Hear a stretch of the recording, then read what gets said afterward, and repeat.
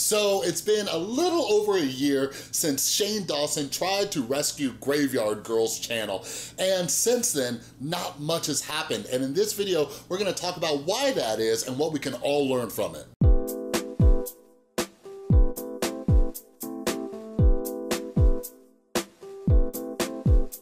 What is up, everybody? This is Chris from the Rewired Soul, where we talk about the problem, but focus on the solution. And if you're new to my channel, what I like to do is take a look at what's going on in the YouTube community and try to see what lessons we can pull from them to improve our own mental and emotional well-being. So if you're into that stuff, make sure you subscribe and ring that notification bell. And by the way, did you know my birthday is in just 2 days? So do me a favor, follow me on Instagram and Twitter at the Rewired Soul. I would love to get my Instagram to 10,000 followers so I can get that beautiful little swipe up feature.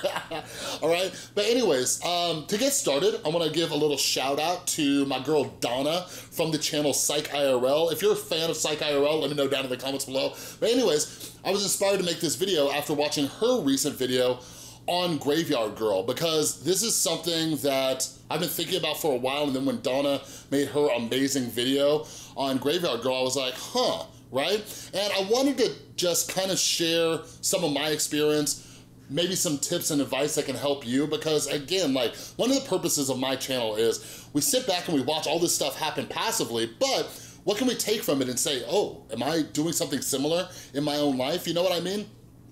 So those of you who don't know, just real quick rundown, Grav3YardGirl, she was a huge channel. She still is a huge channel, but she grew in a lot of popularity because of like product reviews and trying things that were from like as seen on TV and all these other things, right? And she exploded, and you know, she's funny, she's quirky, and a lot of people could really relate to her, right? But in recent years, her channel hasn't been performing as well. So even with millions upon millions upon millions of subscribers, she is not getting as many views. She's kind of losing subscribers and everything like that. Well, Shane Dawson was a major fan of Grav3YardGirl and wanted to see what was going on. So him and I think Garrett went out there, and Ryland and Morgan, they went out to Texas to go hang out with Bunny and talk to her about her channel and see what's going on. And something that they talked about a lot in that video was, you know, having to change, right? But it was also good seeing them communicate too, because here's the thing, like, and this isn't just for YouTube creators, like, this is for everybody out there. Like, we all need to be open to criticism and be willing to make changes and just take in new ideas, but it holds a lot more depth and weight when it comes from somebody who is in that field. And like, Shane Dawson could relate to what Grav3YardGirl was going through, right?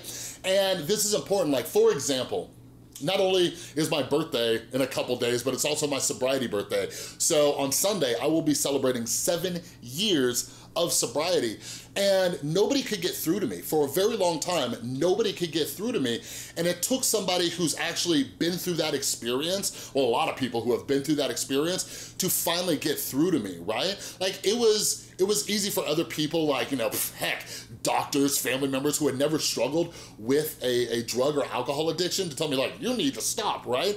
But when I finally sat down with other people who were in recovery and doing this thing that I wanted to do, like, they understood the pain and the suffering that I was going through. So even if you're not an addict in recovery, just check and see, like, how receptive are you to criticism and feedback coming in if it's somebody who hasn't been through it. And this is why I highly suggest that everybody gets a mentor in different realms of their life. Whether it's like, you know, if you're going out to school, like up to college, like, find somebody who's been to that school before, talk to them, what helped them get through that journey, you know what I mean?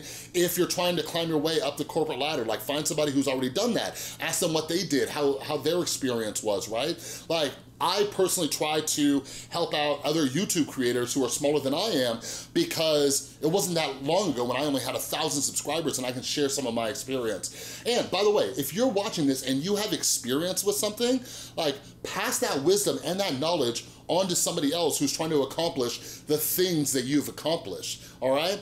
But anyways, something that Shane Dawson talked to Grav3YardGirl a lot about was like, being, you know, more open and more honest and more authentic, right? And sharing about her own personal experiences and letting people into her life and everything like that. And, you know, that is pretty huge here on YouTube, like, depending on who you are.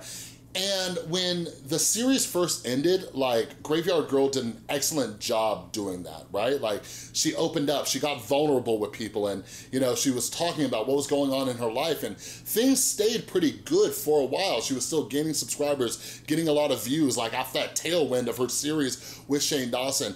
And some of you might remember the Starbucks fiasco. I made a video about that a long time ago, but she kind of went on this, like, rant about Starbucks, and talked about her anxiety and everything like that. And that was like a speed bump in her journey, because I think she got into the mode of sharing like what she was going through and everything like that, and then she shared a little bit too much, and she got some flack because a lot of people felt that she was being entitled and all these other things. But anyways, since then, and something that Donna did a great job pointing out on Psych IRL, is that we've seen Graveyard Girl revert back to kind of her old style of videos and kind of doing the same things to stop gaining views and traction. So the primary thing that I wanted to talk about in this, aside from like finding someone who's been where you want to be and getting advice from them, but it's our own personal resistance to change, right? And one of my favorite sayings, and if any of you know this exact quote, you know what it is. Like, I always butcher it, but you'll get what I mean, right? But one of my favorite quotes was this. It was like, when the pain of staying the same becomes too great, finally we let go and have the willingness to change, right? Like, we are these people who hold on to the same thing for so long, like that hot coal that's just burning us, right? And finally we have to let go and we have to change. Like, this is something that happened in my life for many years. I refused to change. I was stuck in my ways. I'm like, this is the way I'm gonna do things. This is the way I'm gonna live my life. Unfortunately, it took me down the path of drug and alcohol addiction, and it wasn't until I got to the point where I stopped being stubborn and I just asked people for help, and I said, listen, you probably know better than I do. What do I need to do? So in your instance, even if you're not in recovery, maybe it's taking advice from your therapist, right? Or a family member or a friend. But here's the thing, like, we actually have to do those things. We can't just take it in and then not turn that suggestion into action. But for a lot of us, and I see this a lot working in the sphere of addiction recovery, as well as, you know, people who struggle with mental health issues and things like that. Like, I'm not a therapist or psychologist if you don't know me, but I was working at a drug and alcohol treatment center for a few years doing groups, working with clients one-on-one, just kind of like peer-to-peer support. But anyways, there are a lot of people who get into, you know, that honeymoon phase or in recovery called the pink cloud, and they're doing everything. They're taking suggestions, they're on a roll. They're just doing everything that's suggested for them. But when things start to get good, they start to fall back into their own behaviors. So in the case of Graveyard Girl, it's just her channel, right? And I know that's her livelihood and everything like that. But when it comes to like, especially like drug addiction, alcoholism, those of us who struggle with mental health issues, it can be detrimental to our lives. Like, a relapse kills people, right? But when we stop working on our mental health, when we quit taking those suggestions, like, this is one of the reasons why I highly recommend people don't just only go to therapy when things are really bad. Like, go to therapy while things are good. Like, something that's really important, especially like when it comes to our mental health, what I've realized from my experience is that we have to be proactive about it. We have to set up these daily habits. Like, I have a lot of daily routines that I use for my mental health. And many days I'm having amazing days, but when I'm having a bad day, it's already a habit to do those things, right? Because I have to make sure that I don't fall back into those old behaviors, all right? And this is something that we all need to look at. Like, take a moment, just take a pause and ask yourself, like, if you're struggling right now, if you're experiencing suffering, right? Ask yourself, are you falling back into old behaviors, right? Like, this is one of the reasons why I preach mindfulness to people so much, is so we can pause and be like, oh wow, I'm acting the way I used to act. I'm doing that thing that I used to do, right? But to circle this back to Graveyard Girl, here's just my final thoughts on that situation, and this is for you as well. Like, if Graveyard Girl realized that her trying a new type of content, you know, opening up and being vulnerable and being honest and everything like that, if she found that that wasn't making her happy and she wants to just keep doing product reviews and just being goofy and things like that, like, you do your thing, boo, right? Because the reality is that we're all in control, right? We have control over what we do. Like, when I'm sitting down to make a video, it's like, okay, like, there's a trade-off, right? Like, do I wanna make a topic that, you know, like, that I'm really excited about? Like, and a lot of times I am really excited. Like, I'm glad I get to talk about this video, right? But sometimes I'm just like, okay, well, this is a trending topic, maybe I'll share my thoughts on this, right? And it's this kind of trade-off, right?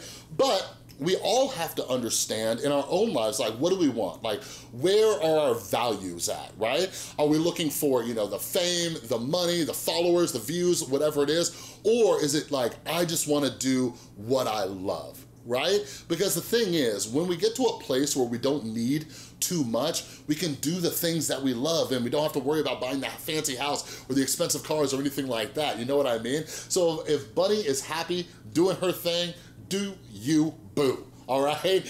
But anyways, let me know your thoughts on this down in the comments below. Let me know if you struggle with change, if you struggle with bouncing back to old behaviors and all that kind of stuff. All right? But anyways, that's all I got for this video. If you like this video, please give it a thumbs up. If you're new, make sure you subscribe and ring that notification bell because I make a ton of videos. And a huge, huge thank you to everybody supporting the channel over on Patreon. You're all amazing. And if you would like to help support what I'm doing here, get copies of my books for free, some other perks and benefits, you can click or tap right there. All right? Thanks again so much for watching. I'll see you next time.